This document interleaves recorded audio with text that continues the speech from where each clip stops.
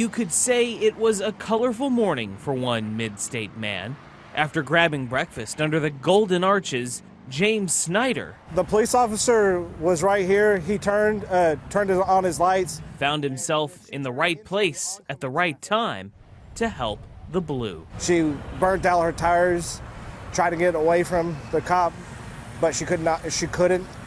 So she got out of the car and ran. Vergne Police say they spotted a woman wanted on warrants parked near Waldron Road.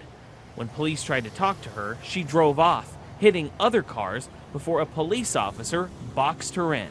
She got out and made a run for it, but she didn't count on James. I was just trying to help out because, I saw her hit other people. I know, I didn't want someone to get away if somebody hit my car, so I was trying to also help the other citizens that got hit while being in the chase with her. James noticed the officer running after her had slowed down. Police say he injured himself as the woman ran onto the I-24 on-ramp.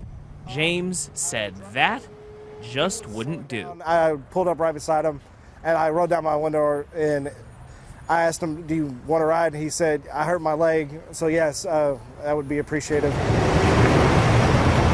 With James behind the wheel, he and the officer gave chase. A short chase, with the woman still on foot, and James ever mindful of the traffic laws. He got in the car.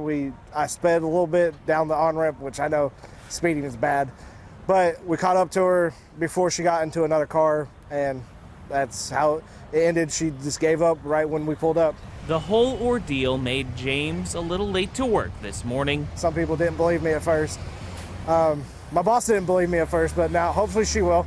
As the long arm of the law extended, at least for Monday, to James Snyder and a very thankful officer. I would just say try to help out as much as you can, but don't get in the way of police officers. Just try to be a helping hand. Jason Lamb, News Channel 5.